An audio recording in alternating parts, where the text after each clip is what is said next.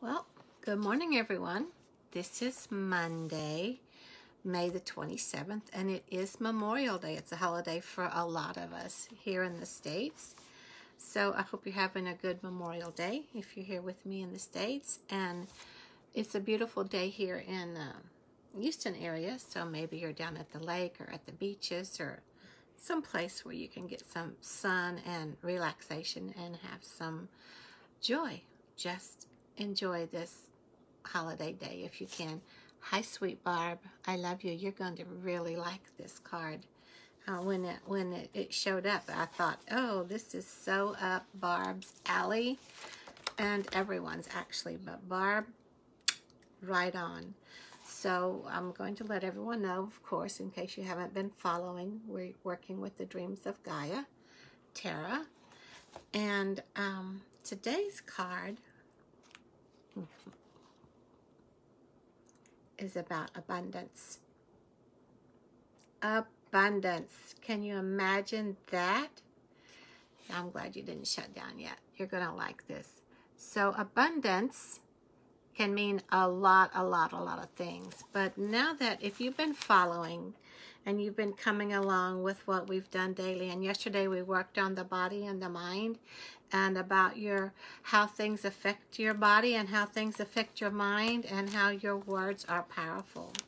So I'm going to take a little time and we're going to dig into this abundance reading from her little guidebook that's just so spectacular.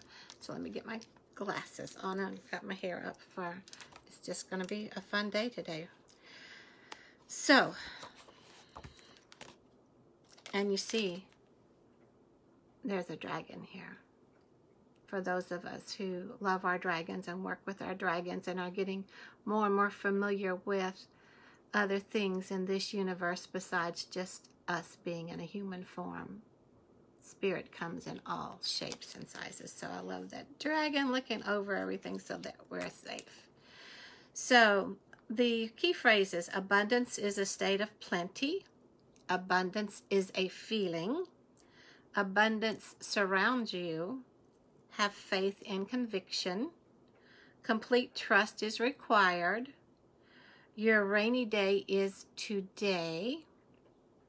Determine your goals and reasons and set intentions. Relax and enjoy yourself. Generosity ripples outward.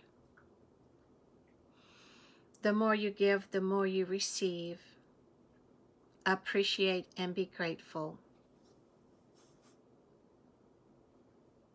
Abundance is a state of contentment, not influenced by external factors. So, yes, there's more. Just wait, Barb. So, they're asking here, what is abundance? Abundance is defined as a state of plenty. When abundance shows up, it signifies a feeling of abundance, of appreciation that opens you to the abundance that surrounds you. Hi, Cynthia, lovely lady. A person with an abundance consciousness is one who is always hopeful, seeks a fair and equal exchange of energy, and sees potential and opportunity in all experiences. To create and open ourselves to abundance and embrace an abundance consciousness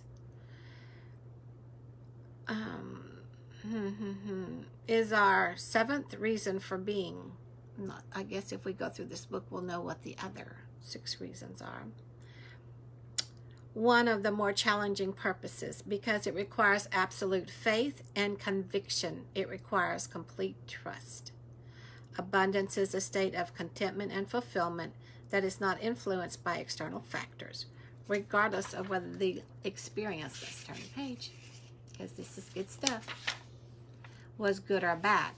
One with an abundance consciousness sees the whole experience and learns from the whole experiences.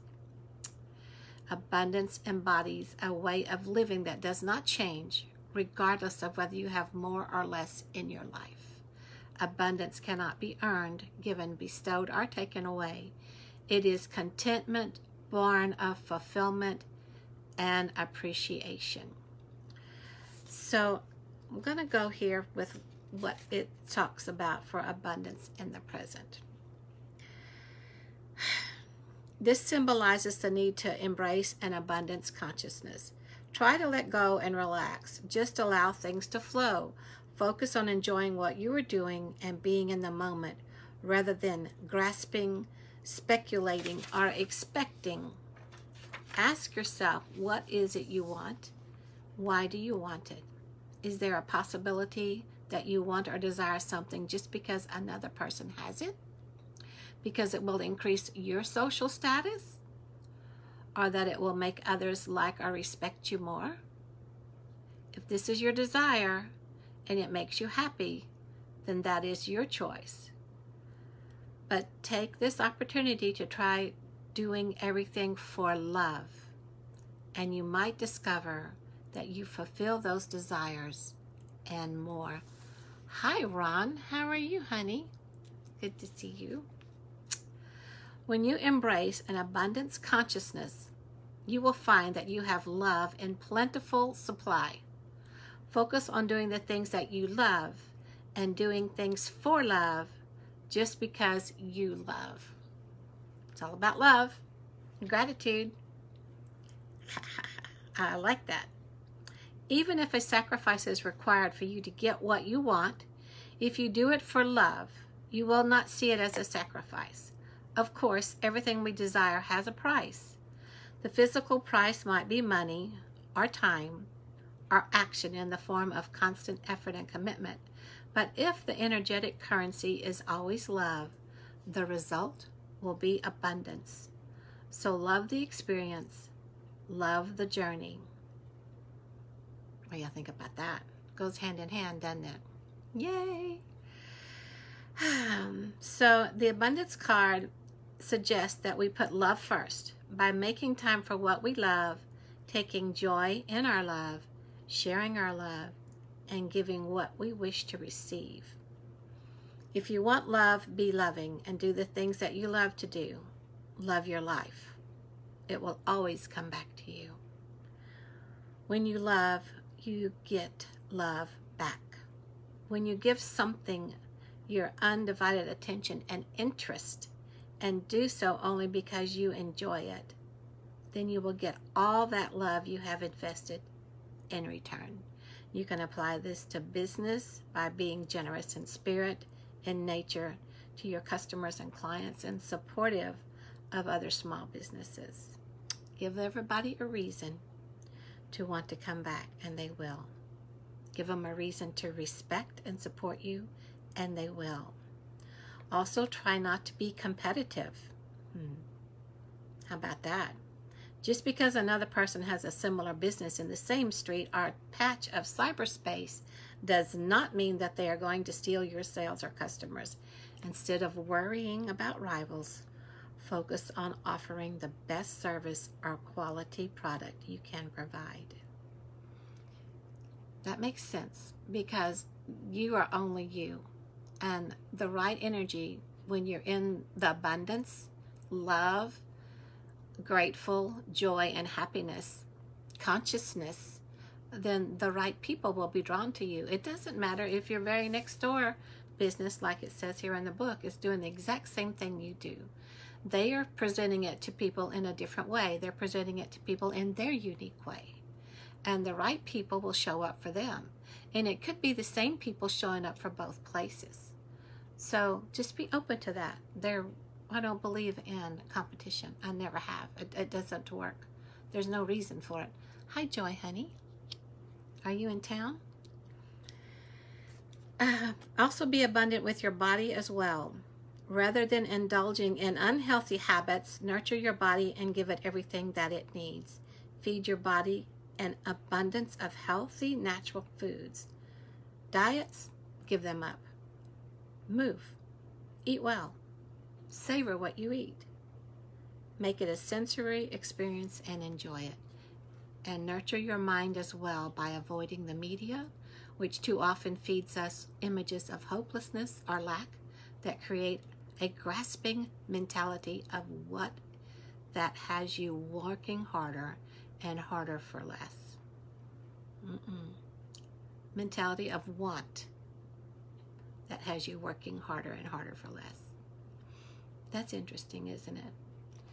I like to watch things on TV that are lighthearted and fun. It gets hard. It's just too depressing otherwise. So most important, let go of worry and have faith.